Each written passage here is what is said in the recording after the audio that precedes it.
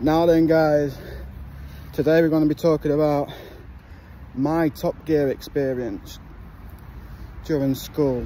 Behind me is St James's House.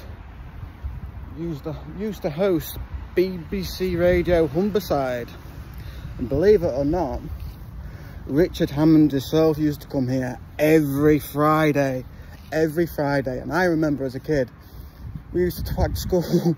We used to twag, or wag, twag, bunk, whatever you want to call it. We used to sack school off like to get a sneak preview of who was coming through this week and what Richard Hammond was driving. It usually was his Beamer, to be fair, but there was always a surprise when he come down the subway through here. You can't really see it at the minute, we're doing work, but all this below space here is open and it goes into a subway, and the subway is where Richard Hammond used to pull in and park around the back here, but it's all boarded off at the minute, so I can't.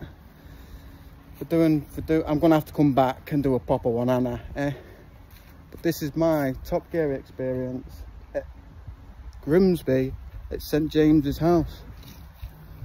Yeah, some fond memories, I tell you. We'll have a quick scoot over here, see if we can actually see the car park, because before they started doing the renovations to this building, the parking plates were still on the wall, you see, so it said BBC parking. Let's have a look behind here. I think it's all blocked off, to be fair.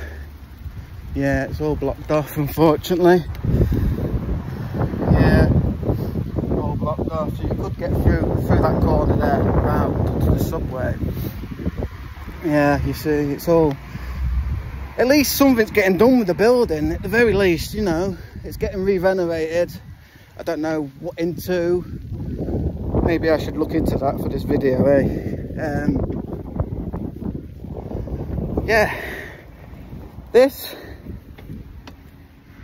little place in a little town called Grimsby, this was my Top Gear experience. And yeah, we used to do it every Friday morning. We would wait for Richard Hammond to pull in to do his morning show for the BBC Humberside Radio. So I'm going to take you around the back.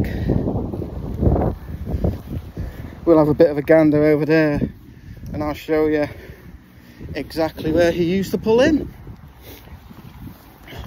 We'll keep this going. We'll keep this as a, yeah, real life time and things and all that.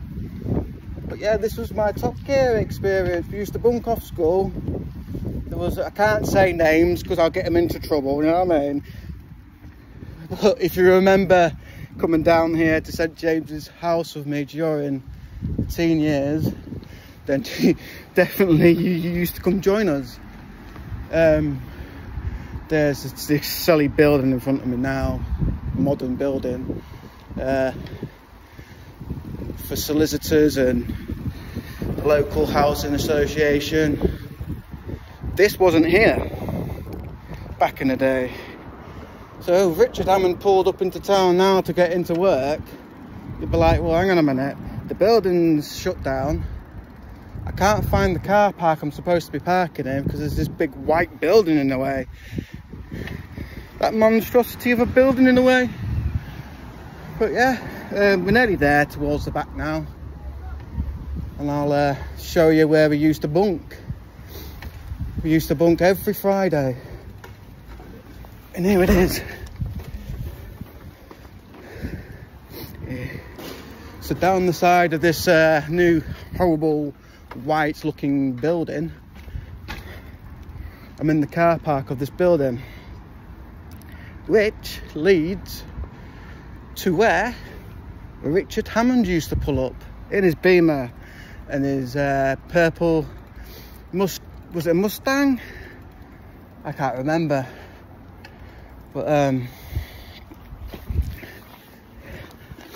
here we are. This is the place This is the place. I don't know if you can see in there.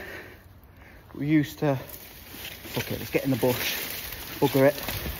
We used to come down here, and these little bench places here, we used to sit on there, and we would literally wait for Richard. Can you hear the echo? So you can imagine when he pulled up in his cars, vroom, vroom, we was fucking not even teenagers.